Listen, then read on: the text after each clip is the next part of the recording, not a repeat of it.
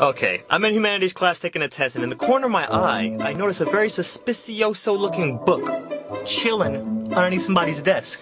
And then a few seconds later, I see an equally suspicioso toe creep in and turn the page, and I'm like, oh, how cute. Somebody's cheating. See, in high school, if the teacher catches you cheating, you get an F in the class.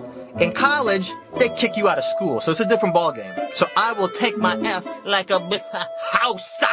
Thank you very much. Then this girl, Sarah, takes a piece of paper and hands it back to my boy Sean sitting next to me. And I'm like, oh, Sean, I didn't know it was like that. I thought we was friends. He didn't even include me on this whole little cheating operation they got going on. But Sean sees me see him. And he comes up to me in the hallway after class. He's like, yo, Donde, if you want, I could hand you the answers, you know, while we taking the test. And I looked up at him and I was like, 9! And this would have been the first time that I actually get to be the free winner.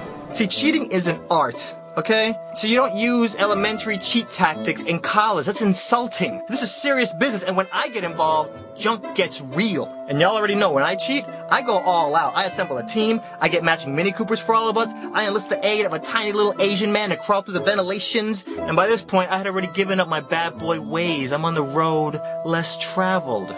Get up on my level. So I decline affiliation with this rudimentary, outdated cheating tactics.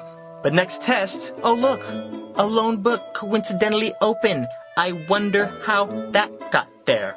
And it'd have been so easy for me to cheat because the teacher was not paying attention. We sat in the back row. At this point, it's free money. Imagine walking by an ATM and it's just spitting out money and everybody's going crazy. Oh my God, look at all this free money. And you're the only person being honest and not taking any of it. It was at this point that I devised Plan B, because I saw where all this was going. Every test they're getting A's, I'm getting C's, and sometimes worser. End of the semester rolls around, last test before the final. I start getting toward the end of the test, and I realize, you ain't gonna get a good grade in this class, bro. Execute Plan B. I put a little note at the bottom of the page saying, please see back. I start. Dear Mr. Osborne, bro, I've been struggling the entire semester to try to get a good grade in this class. I can't get it. And I don't know if you noticed, but people in your classroom be cheating, dog. I ain't gonna say no names because I ain't no snitch, okay? But they might have even asked me to cheat with them, and I said 9!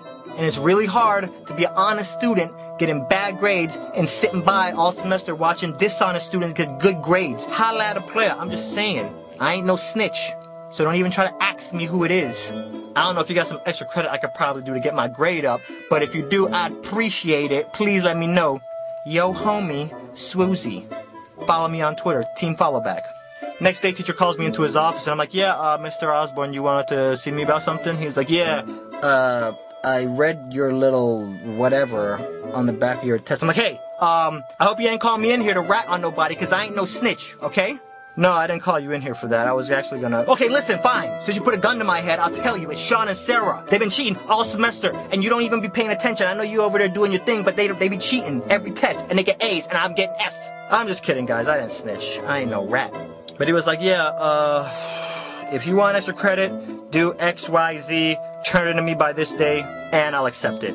I got a C in that class. Holla at your boy. Now, granted, guys, a C is nothing to aspire after. However, being an honest student and sticking to your morals, that is.